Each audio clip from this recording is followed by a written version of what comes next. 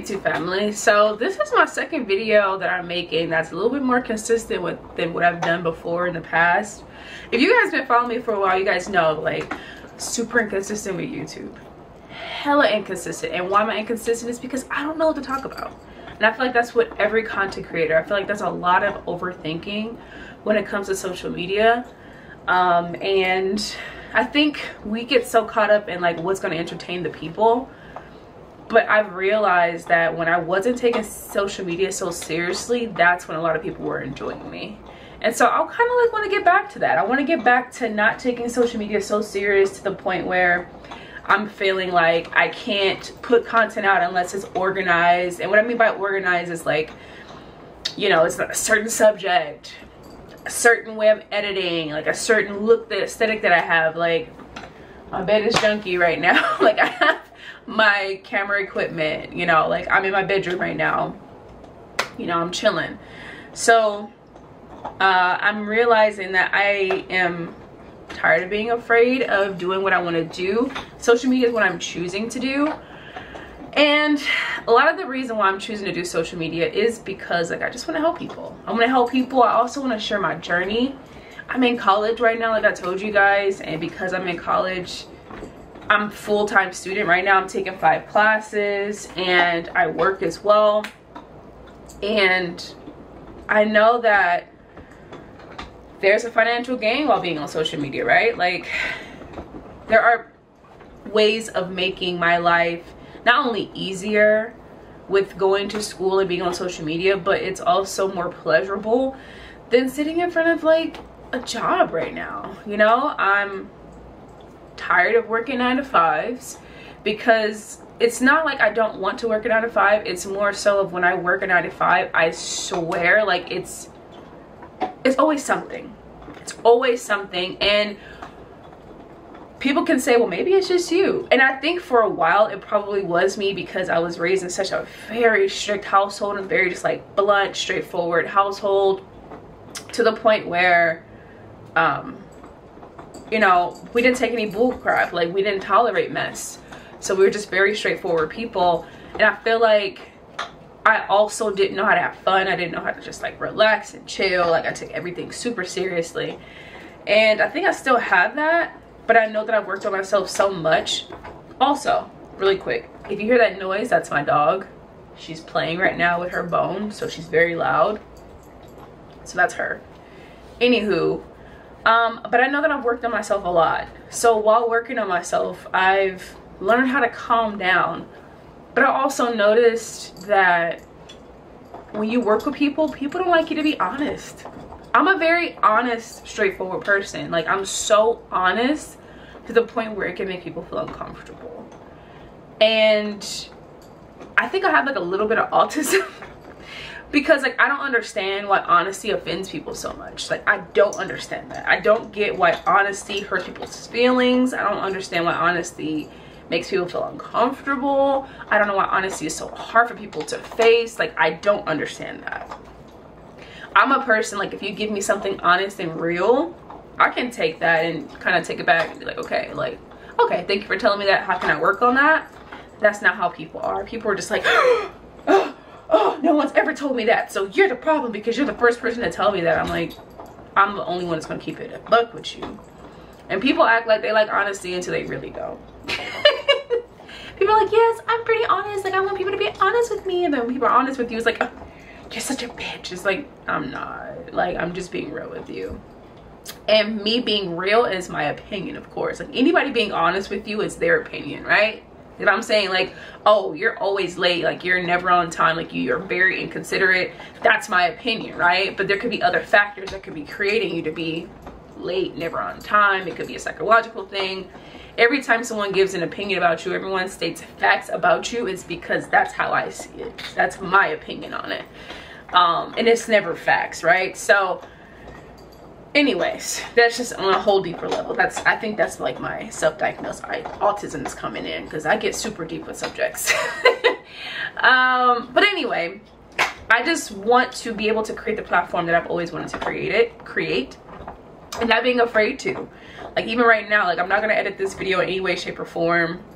my dog is making a lot of noise, this is reality, right? Like if you have pets, it's reality. I have cat hair on me, dog hair on me, that is reality. My bed is not always going to be clean. It's partially made, but it's not always going to be clean. So I just want to be able to create a space for me, or just people to listen, to be able to like talk about deep subjects and kind of get things off my mind that can help other people, because I feel like that's what social media is missing, like authenticity. People are so commercial. People are just like camera ready all the time. I gotta put my makeup on, I gotta do my hair, I gotta put this outfit on in order to look cute. So I'm choosing not to be that. I'm choosing to, you know, be my authentic self. So even with that being said, like there's a lot of things that I want to talk to you guys about, like my transition from getting my degree. Like I'm in school right now, I'm getting my associate's, guys. Like I'm 33 years old, finally getting an associate's degree is crazy, right? Like that's embarrassing. That's embarrassing, but that's also my journey. It's not that I never liked school. Point blank period. And the reason why I never liked school is because school was never easy for me when I got home. School was never easy for me to learn while I was in school. A lot of the cases because I feel when I was going to school growing up in Compton, California, I'm not gonna say that growing up in Compton was a bad thing for me, but I just feel like the teachers didn't care. So it was almost like they were coming to work for a check, which wasn't much at all. They were dealing with these bad kids. I was not one of the bad kids, but you know, we had a lot of bad kids growing up, or in school in general, right? No matter where you grow up. Dealing with these bad kids in the hood, don't want to learn. We had to share books, guys. Like we didn't even have our own books when we got to school. I remember being in elementary school, it had to be 2 people to a book. And a lot of the times we couldn't take the books home because kids wouldn't bring them back. We were short on supplies. There were times where we didn't even have pencils in class. We had like the little small ones. We had to keep sharpening those pencils, and we had like a pencil like tray to put it in. There were times where it was like a person over here had to use a pencil, and then we had to wait for them to do their problem, and we had to share a pencil. It was bad. Like where I went to school was really bad. So I don't feel like the Los Angeles school system was good in the 90s or early 2000s. It was terrible. So because of that, school for me wasn't enjoyable. And then when I got home to do homework, like no one was there to help me. And you have the traditional black mom yelling at you while you're trying to understand. 2 + 2 is 4. How freaking hard is that? You know, the traditional black mom of just not trying to help. They're yelling and screaming at you. It was just so hard for me to learn. And I hated it. I freaking hated being in school. That's also another story for another time. But with that being said, of just getting my degree, that's a journey. You know, my dating situation is a journey. My interest, what I want, is a journey. I was assaulted over the weekend. That's another story. I was also assaulted last year in April. That's another story. So it's just a lot of things I do want to share, but I just wanted to get this out first, let you guys know what my intentions are for social media, and like how often I just want to come to you guys. I want to be able to build a platform where I don't have to be cookie cutter. I want to build a platform where I don't have to be perfect and set up perfectly and have everything right. I want to be able to have my community, and this is who I am, and you join my community because you want to chill on the couch, and you want to bundle up, and you just want to cuddle, and you just want to have a conversation. I want to share book recs with you guys. Like I have tons of books here. I have my Kindle.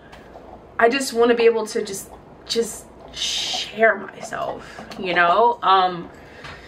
Building relationships with people, family, friends, losing people in my life, talking about that as well, because I blocked at least 5 people, but I think it's like 7 or 8, but I'm gonna say at least 5 people this year, one of which was one of my best friends. I had to just like stop that whole relationship.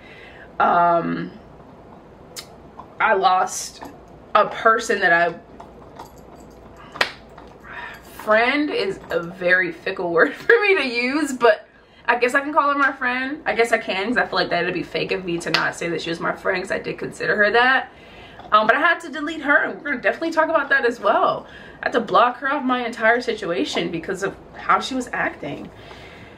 Relationships, I want to talk about everything. So this is my journey, this is what we're going through, and be on the lookout, guys. Be on the lookout for things I'm going to talk about. I'm picking up my phone right now because I started to put some topics and everything together of what I want to talk about.